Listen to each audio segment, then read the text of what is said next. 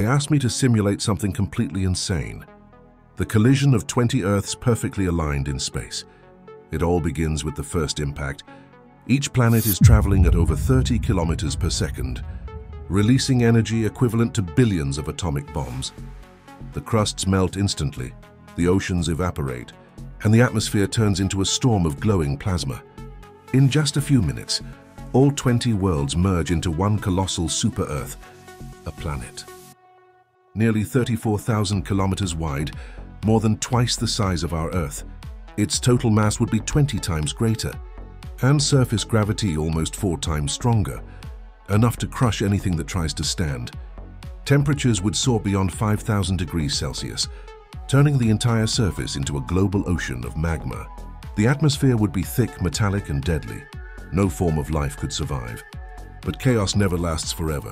Over millions of years, the new world would begin to cool down. With no nearby star to keep it warm, the leftover energy from the collisions would fade away into space. The once blazing inferno would slowly transform into a frozen and silent planet.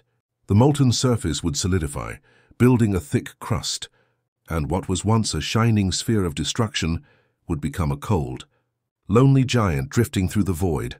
A new world, born from the impact of 20 Earths, forged in fire, and sealed by the eternal cold of space.